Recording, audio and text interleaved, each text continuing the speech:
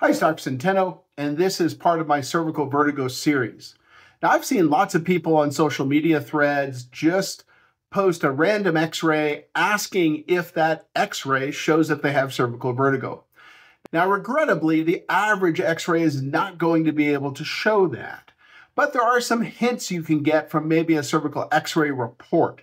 So, for example, if you've got arthritis in the C2-3 or C3-4 facet joints, or C0, C1, or C1-2. Sometimes they can see that on a cervical x-ray, and that might be called facet hypertrophy on the x-ray report.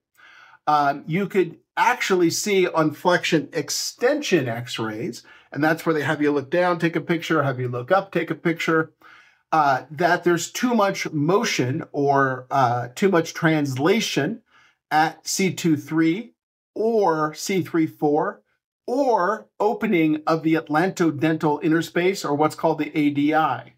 So those are things to look for on your cervical x-ray reports.